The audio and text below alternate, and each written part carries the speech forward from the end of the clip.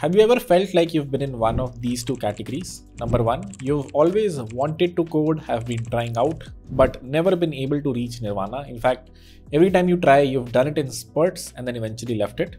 Or you feel like you know a decent bunch, you've been coding for a while, you feel like you have the best stack under your belt, yet you're not able to find projects. If you're in one of these two categories, this video is for you. The goal is to understand how to grow as a software developer. How does the top 1% differentiate themselves? What are the things that they're doing right? And you can inculcate in your own workflow. Small disclaimer, few of these points are highly controversial. Please pick and choose what you think is relevant for you and go from there. With that, let's get right into it. Number one, maintaining a reading list. In today's extremely distracted world, there might be a bunch of tech blogs or some new tutorial or some software that you feel like is interesting, some open source project for that matter, but you don't have the time for it yet. Don't forget it, just shove it in a stash. I've been maintaining a list of things to read since 2019. Whenever I find something interesting, I put it there. Whenever I read it, I pop it off. The goal is, if there is anything interesting that you feel is going to help you out, shove it in a list, open source it if you want. I might open source mine as well, and put it out there so that whenever you have the time for it, get back to those links. Don't let them slip under the rug. In today's world, it's very easy to get distracted and miss out on some very important information that you know is important, is right there. But again, it's a link and it's very easy to miss. So maintain a reading list. That's number one. Number two, be around smart people, find a mentor. You can do one of two things. Either find someone really smart. For me, that was this person in Goldman as well. Frankly, this was one of the few people I looked up to in my life. Find such a person that you can be around. Just look at them code. For that guy, my introduction to Rust, my introduction to Golang, my introduction to Elixir all happened because he was like, oh, you want to learn this? He would open a terminal and start coding and teaching me a few things. These small kicks by someone can probably lead to more motivation, less knowledge. But motivation is what translates to knowledge. If you have a lot of motivation is when you will stick through a bunch of dark times and learn something. So if you can, find a mentor, look at what they're learning and try to just follow what they're doing. If not, find a smaller crew of people who have like-minded interests and you can be around. But if you had to choose, I think finding a mentor is like 10x more optimal here. That said, it's very hard to get access to mentors. So find a job. And if you find a job, I think there'll be some smart person there. Just try to get around them. Number three, up-solving, picking heavy tasks, stepping out of your comfort zone. Tech is one of those fields where it's very easy to get complacent. Easy, be it like the stack that you're currently working in, the company that you're currently working in.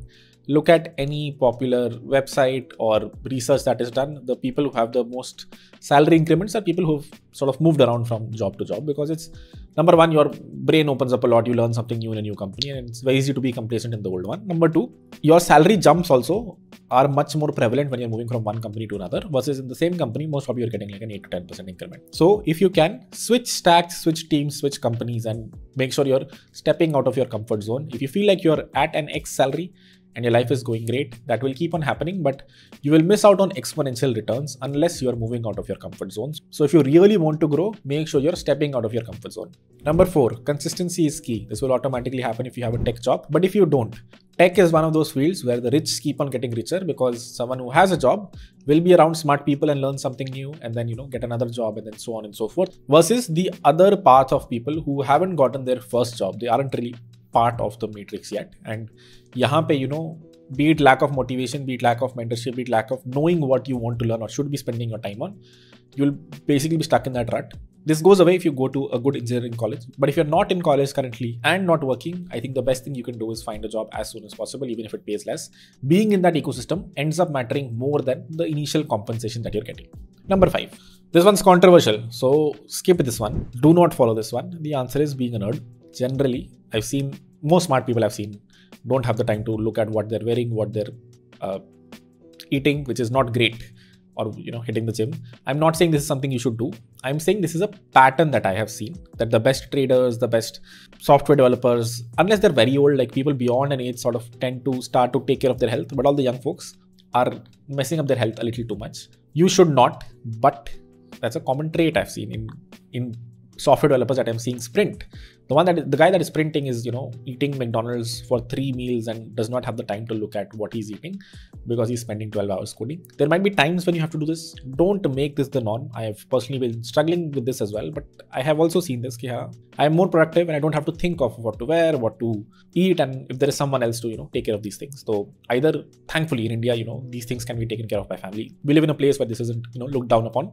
But as you move out, if you're not working from India, you'll realize how hard it is to, take care of of your health. And unfortunately, when you are in that growth stage, you don't have the time to take care of these things. So if that is happening, it is a sign that you're in growth stage. At the same time, make sure you're not doing it for too long of a time, because your health is going to catch up very quickly. Number 6, being incredibly flexible. Why are you not able to understand an open source code base when you open it for the first time? The reason is programming is very scattered and nuanced. Every developer has their own way of writing things, and does not matter how many standards you create. Every project will be written a certain way. It takes you a month or two of ramping up to a code base and getting comfortable with it. But if you're looking at an open source project, or you're trying to step out of your comfort zone, you will have to be incredibly flexible. By which I mean, even if you've worked in a certain stack, there is a good chance that the project that you're trying to look at, the company that you're trying to target, their code base looks a different way, and you have to adapt to it very quickly. There are times where you feel like the code is not written the right way. This developer has done the wrong thing, and I know the right thing. But if it is written a certain way, it is written a certain way. A lot of times it is written the right way only, and you coming in as a junior engineer, someone. But make sure you're not getting into the cycle of blame game and trying to blame someone's code base. Rather, try to be more flexible and understand why code is written a certain way and adapt to it very quickly. Will be super helpful if you're joining a new company, if you think you want to join, if you're in that early stage of not gotten anywhere. And being adaptable, being able to switch stacks quickly is an underrated skill. It helps you a lot in the long term. Why do you think I keep on opening random code bases and trying to understand them? Because I just want to make sure I'm up to date with how things are happening. And if there is a project out there that's making money, if there is an open source project that's in GSOC right now, it's probably a good project. And irrespective of how I feel the code is written, I should be able to understand it. So be incredibly flexible. Last one, stick through it or leave. This is also mildly controversial, but I feel, if you're trying to do tech in spurts, I will do it for a week and then leave it. Most probably you'll be back at square one in a few weeks. So chill for a bit. There are 1,000 different things to explore. Do that when you are ready. You feel like, now I want to give a serious shot to getting into tech, or, learn how to code or build my own thing, whatever. I want to get into the top 5%. I don't think you need more than 6 months to a year to get into the top 5% of coding. Controversial take again. So if you are ready to do it, then step in and then, give it your all.